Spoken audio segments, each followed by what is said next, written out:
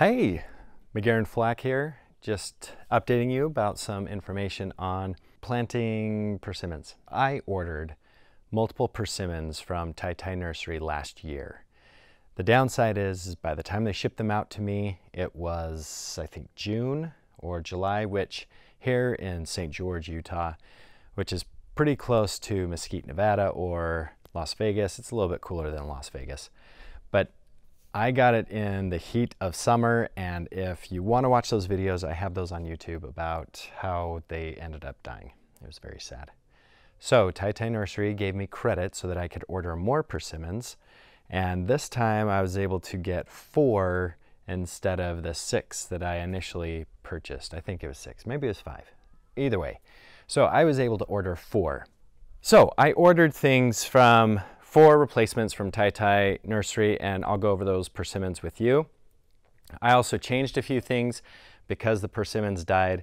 I know I planted it in the middle of the summer, but I also used compost and mixed it in with the soil as recommended by some nurseries. I've been following Gary from Laguna Hills Nursery, and he has talked about how it's really good to plant all of your stuff in a sandy soil so that you can water more often, roots won't rot out, and I guess persimmons are relatively prone to doing that.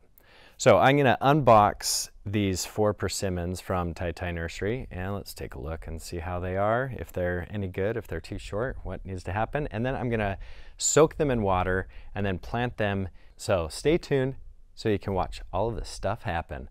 And I'm going to give you a little bit of an update on a couple of other things about persimmons while going through the process. So here's the box that it came in. Nice and easy.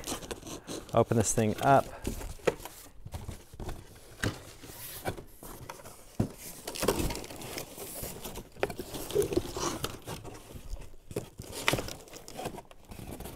All right, this is what the inside looks like. It's sectioned off, which is nice for stability inside the boxes here at the top and also at the bottom. Hopefully you can see that.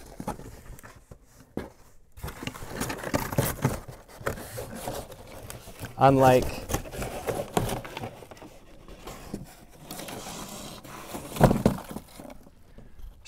the last shipment that I received, these are bare root. If you look at the bottom here, all 4 of these trees, you can count 1, 2, 3, 4. All 4 of these trees are combined into one with this plastic wrap around them. So let's see which ones I've got here. The Matsumoto, a Hana Fuyu, a chocolate persimmon, which I'm really excited about, and a giant Fuyu. So the only one that I think is astringent is the chocolate, and I have a very specific place that I'm going to plant these. I am mixing some astringent persimmons with some non-astringent persimmons, and the reason for that is because birds do not like eating the astringent persimmons. They're really bitter. Nobody likes eating astringent persimmons. So if you have tried a persimmon and you don't like it, it's probably because it sucked all the moisture out of your mouth, and that just sucks, literally. So I'm going to plant those astringent with the non-astringent. So if a bird comes in and tries to eat some of the fruit, it will think otherwise. Hopefully it'll hit the astringent one because they look better than the non-astringent. At least I think they look better. I don't know. I mean, that's debatable. Who knows what they like. So I'm going to take these things out, soak them in some water for about 30 minutes while I start to pull out the soil in the ground, and I will show you the consistency of the soil that I'm about to plant them in, and we'll go from there.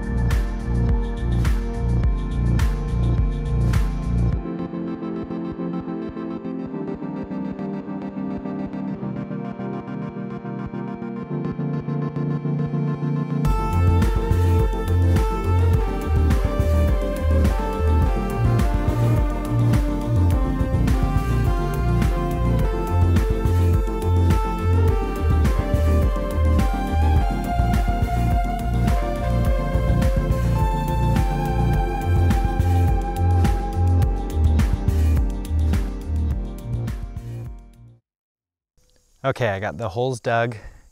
I found out where my watering line is. It is right there along the edge, right there. And this one, that one, and that one, I'm putting all three of them in the same, basically the same hole. But they are separated about 18 to 24 inches.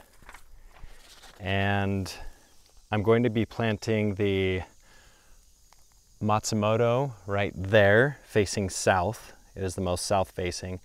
The giant will go in this one, and then the Hana will go in this one.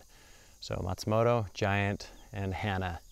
That way, north is going this direction. It's pretty late in the afternoon.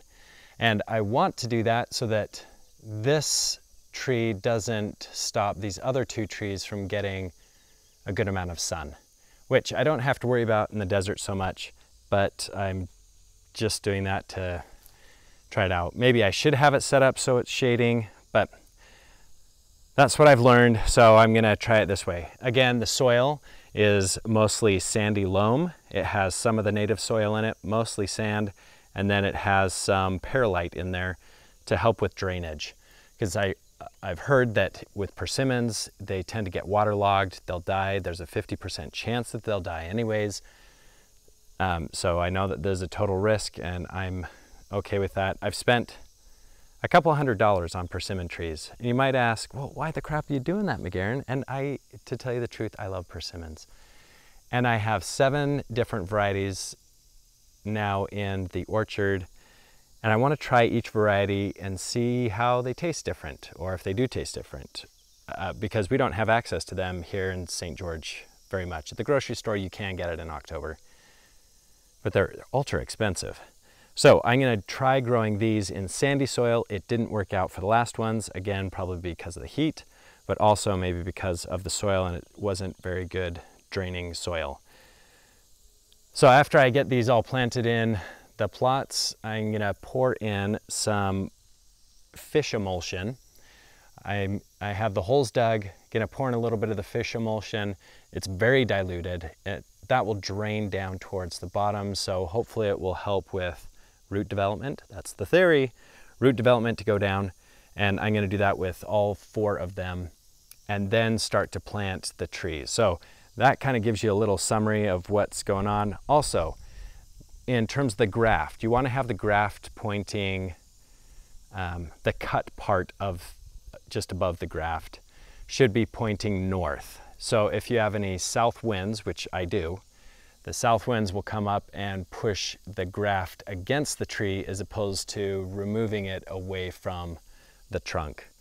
So that again is the theory. Also the possibility of getting it burnt.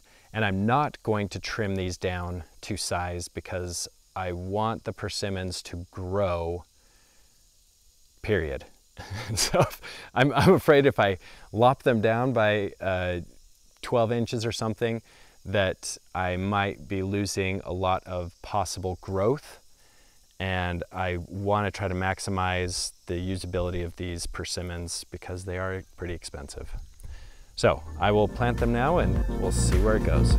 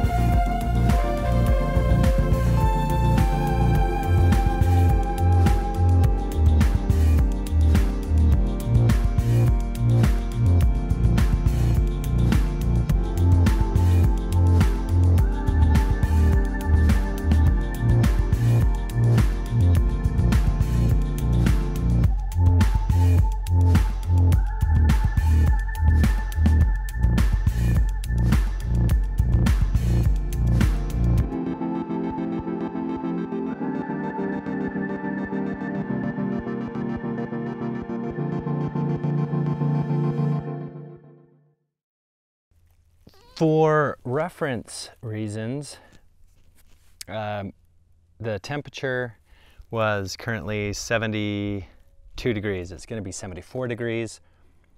It is almost the middle of March, basically March 14th. And I soaked the persimmons so that water will go all the way down, hopefully to provide root growth. Another important thing that I want to talk about with persimmons is the roots tend to be very black, so they look like they're dead, but they're not dead. If you did a scratch test on this thing, it would totally be alive. One thing that I've noticed with persimmons is when they wrinkle up on the bark, that is a good sign that your persimmon is dead. I have found living tissue the right word? I've found living parts of persimmons down at the base, even though it is wrinkled up towards the top. But ultimately, I've never seen a persimmon survive it if it's still alive towards the base. But I have had good shoots grow. And my understanding with these persimmons is that they are placed on American persimmon stock, root stock. And that is a good thing to know, because if you want to grow American persimmons, you can just let one of those shoots grow up. I'm letting the American persimmon rootstock grow so that I can do my own graft of a specific persimmon. I don't know which one. I'm going to figure out which one I like the most. And because the roots are still alive and they're growing really well, for some reason the grafts on persimmons don't like to take. So I have counted, I have 3 here, these 2 here, and 3 more back here, and I have 2 more up onto the hillside. So that's a good amount. 3, 6, 7, 8, 9, that's 10 persimmons.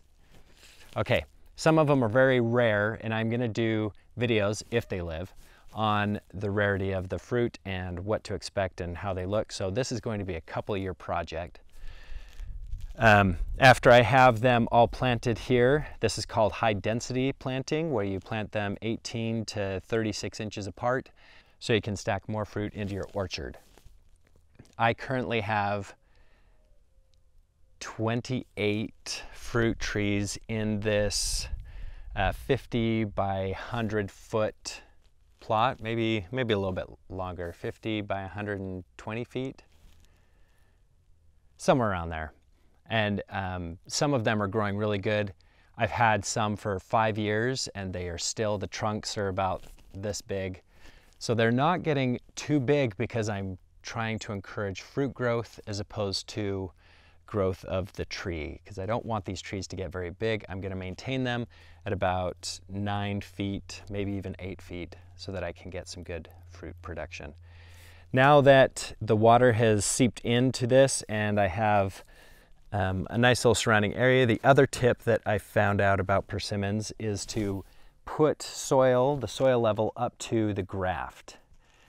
Because the graft is so shoddy, you need to protect it so that it doesn't die. But I don't know if that's true or not. I'm trying it with all of my persimmons. Oh no, I have 11 persimmons. I have a cardinal that's over there.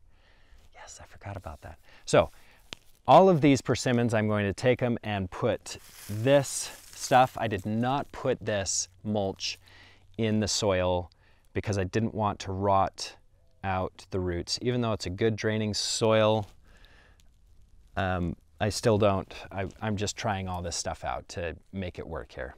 I know it can work. I've had friends that have had persimmons here in St. George and it has worked for them. So it's got to work for me, right? Even though soil could be totally different from my neighbor versus what I'm working on. But I'm getting the hang of this. pH is pretty good. The pH of this soil is 7.5. I'm gonna see if I can push it down to a 7 using some sulfur to push it down, but we'll see how that works and maybe I'll make another video for that. So I hope that you learned some good things about this. Hopefully they'll take and we won't have a huge heat wave this summer and they'll all live and grow and thrive and I will get this all figured out. If not, maybe I need to go a different direction with fruit trees, even though I love persimmons. All right, please let me know if you have any questions or comments. If you think that I'm doing this totally wrong, let me know. But in the meantime, I'm just gonna put all of this soil around it so that it is protected from the elements and go from there. Thanks.